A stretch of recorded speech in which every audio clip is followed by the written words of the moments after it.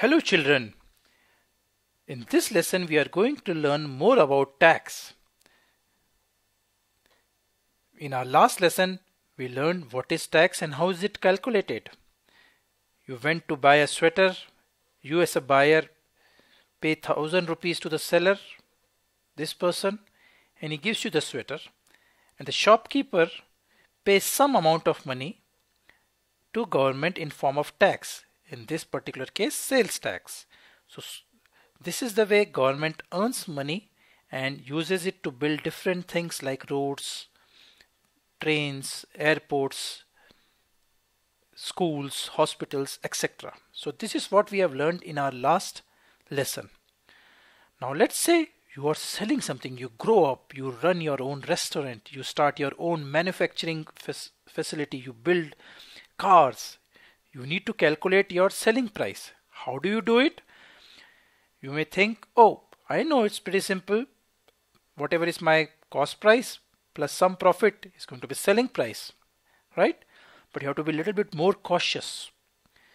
Let's take this sweater example again. You estimate your cost price. Say 800 rupees is your purchase price, right? Always remember, it's not just the purchase price which you pay to the suppliers of this sweater, but there may be some overhead also. You may be paying some money for transportation. Some of the sweaters might get wasted also. They were not good, right? So your real cost price might be a little higher. You calculate your own profit, how much you are going to earn on each sweater. And that price, actually you should 800 plus 150 rupees, assuming this 800 rupees is your entire purchase price plus overhead. You calculate your profit margin, which is 150 rupees, say for example. You say, oh, it will be 950 rupees is I am going to sell. Not really. You should sell on 950 rupees plus add the value added tax, the sales tax on top of it. Like we took the example of 5% of the tax. So 5% of 950 was coming at to be 47.5 rupees. We learned this thing in our last video, right? So your real selling price will be to the customer would be 950 plus 47.5, which is 997.5 rupees. Let's say you are not careful. So now you have grown up, you have become a seller yourself. You got sweater from 800 rupees from the supplier, from the factory. But you forgot to add the overheads. How much you are going to pay to the lorry to get all those sweaters from the factory to your shop. There was some wastage also. You forgot to add all of these things. You just thought, oh, 800 rupees is my purchase price. And you say, okay, I'm going to earn 197.5 rupees as the profit in each of the sweater I sell. So this is cost price you calculate. You calculate profit margin, what your profit is, but you forgot to include tax. And you said, okay, I'm going to sell at 800 plus 197.5, that is 997.5 rupees. Cost price plus profit is equal to selling price. Nothing wrong in that. But you forgot two important things.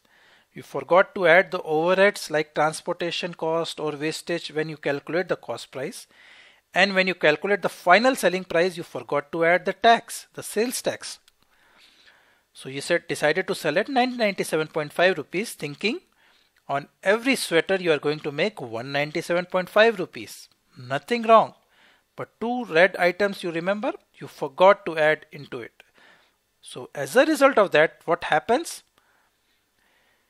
When you got the sweaters from the factory, it took 50 rupees approximately in the transportation cost per sweater plus some packaging cost. You say you wrapped in the plastic wrap and put a small box so that it looks nice, right? So 50 rupees per sweater went into transportation cost on top of the 800 rupees which you paid to the supplier. So your actual cost price was not 800 rupees which you paid to the supplier, but a common overhead cost like transportation, packaging also went in it. So your real cost price was 800 plus 50 rupees, which is 850 rupees. And you decided to sell at 997.5 rupees, which is fine. But of that, as we calculated in our last video, 47.5 rupees you have to pay as VAT to the government.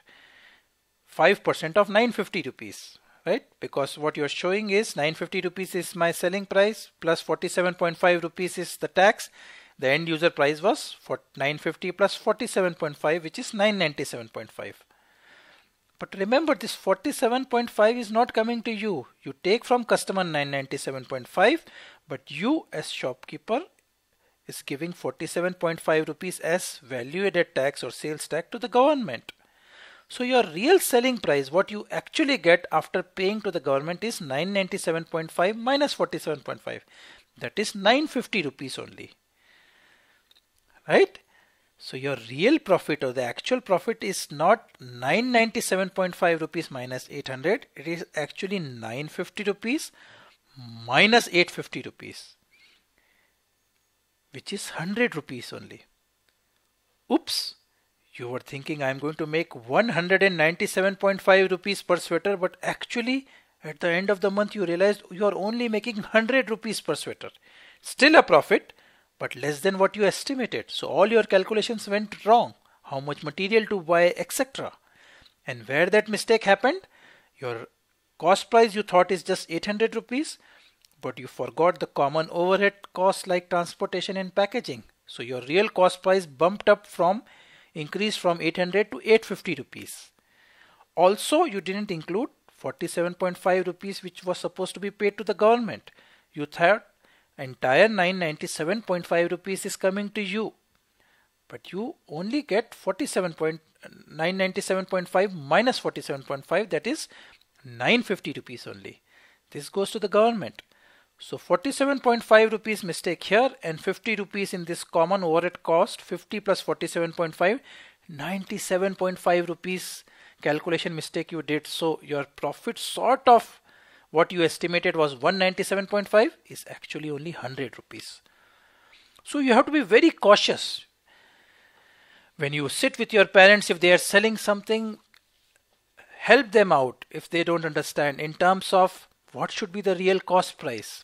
Ensure you take care of all these things like transportation, packaging, electricity costs, etc. Same way, how much has to be paid to the government. That way you can calculate the actual profit, and that way you can price your article appropriately. Say you really wanted to get a profit of 197.5 rupees. You could have changed your selling price to something higher value, or your cost price you could have negotiated with supplier and got at a lesser price. What you have to pay to government is a percentage. If you say my price of my sweater is going to be 1000 rupees, you have to pay 5% of 1000 rupees. Right? If you say your sweater is 1100 rupees, you have to pay 5% of 1100. So that is a percentage. But other things are under your control. What should be your real cost price and what should be your selling price?